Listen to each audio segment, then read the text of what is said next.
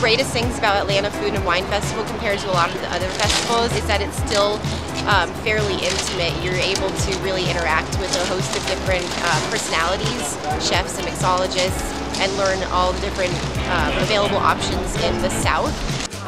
There's so many things that are unique about the Atlanta Food and Wine Festival, but I think principally it's that focus on the South.